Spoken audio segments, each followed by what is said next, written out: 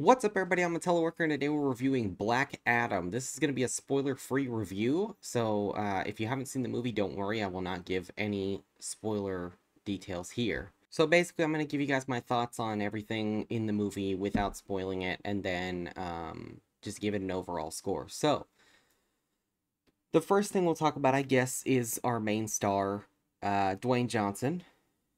I think he did okay. He was enjoyable in the role.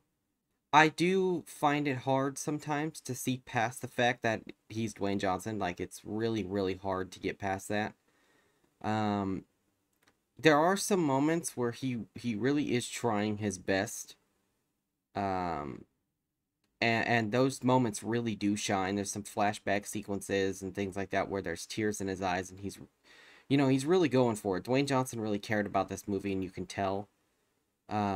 It's not full of eyebrow raises and laughs and all that stuff. So he definitely took it seriously. It's just I think they could have found a better actor for it, but I'm glad that they found somebody who cares this much about the character and the universe and things like that. So overall, I think he did fine. The Justice Society to me was the highlight of this entire movie. Hawkman was great.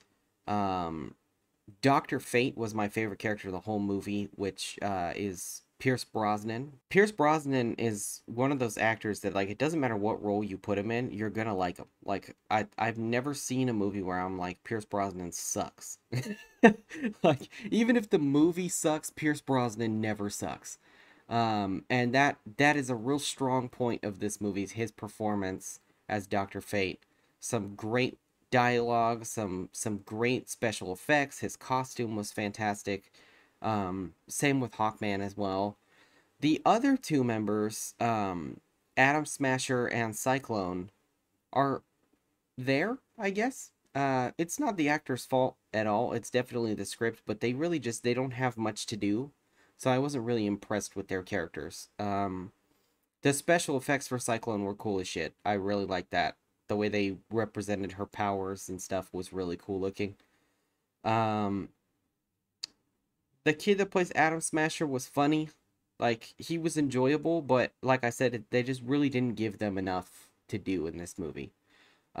Which is not the actor's fault. Again, I just want to say they did fine. They showed up. They did their jobs. I have no problem with their performances. It's mostly just their characters are kind of just background for the movie. There's a kid in this movie who's kind of like Kondok's version of Freddy from Shazam. He's like this superhero nerd kid who loves the Justice League. He loves superheroes. He's obsessed with them.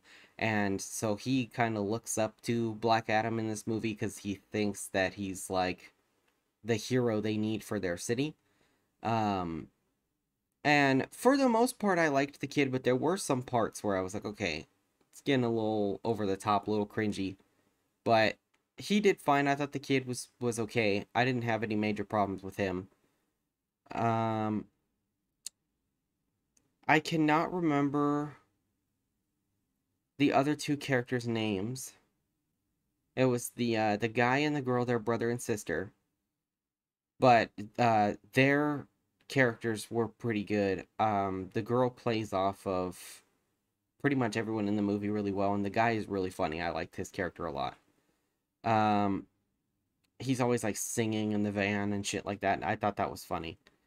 Um, the action I think is the best part of this movie. If you do have a chance to go see it in the theaters and you do want to, I would strongly encourage you to because the action, when you watch an action movie at home, it never hits quite as hard as when you watch it in a real movie theater. So if you can and you really want to see this movie, go see it. Go spend your money. I think it's worth it. It's a really fun movie. It's really chaotic. There's tons of fights. There's a lot of action. There's a lot of death in this movie. Like, they did not it's not quite as graphic as I would have liked it to be for Black Adam, but I also understand that these are family films. They can only go so far. Um, but man, I would have loved to see what an R-rated cut of this movie would have looked like, because there were a couple pretty brutal moments that I don't think they were quite hard enough to say that they should have been R, but they were pretty graphic for PG-13. So if your kids are really sensitive, maybe don't take them. Depends how sensitive they are. If they could sit through pretty much all the other DC movies that have come out so far, then they'll be fine. Yeah, like I said, the action, the spectacle of this movie is the greatest part. They set up the Justice Society. They set up more stuff with just the universe in general. There's a really big after credit scene that I'm sure most people have already had spoiled, but I won't spoil it here just in case. But that was pretty exciting. Sets up something to come that could be really, really cool. So yeah, the overall implications it has for the universe have me very excited. They introduced a lot of magical stuff in this movie, like without any spoilers, there's mentions of like demons, and we get some flashbacks for the wizard from Shazam and things like that. So the expansion of the magic side of DC for this movie is what has me the most excited, and also the introduction of the Justice Society. The ball's in your court, DC.